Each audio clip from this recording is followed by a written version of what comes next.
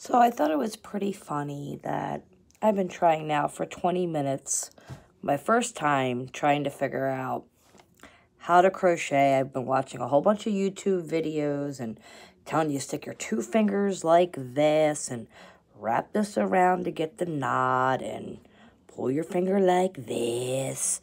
And then you have your, the knot that you need like this.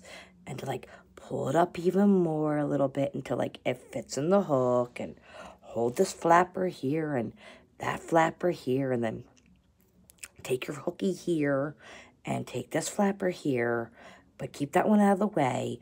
Make sure you keep your hand on this one, okay? And then take this and wrap it around this finger, and then around this finger it said to this finger. Then you're set to go down and then up and around and down. Bull, okay? Bull. Can somebody put a YouTube up for somebody that can really show you detail and how to get your hand going? Because I have not found one video yet for somebody that has a disability to figure this out, to watch it. Since I'm such a hand-on person, maybe that's the problem.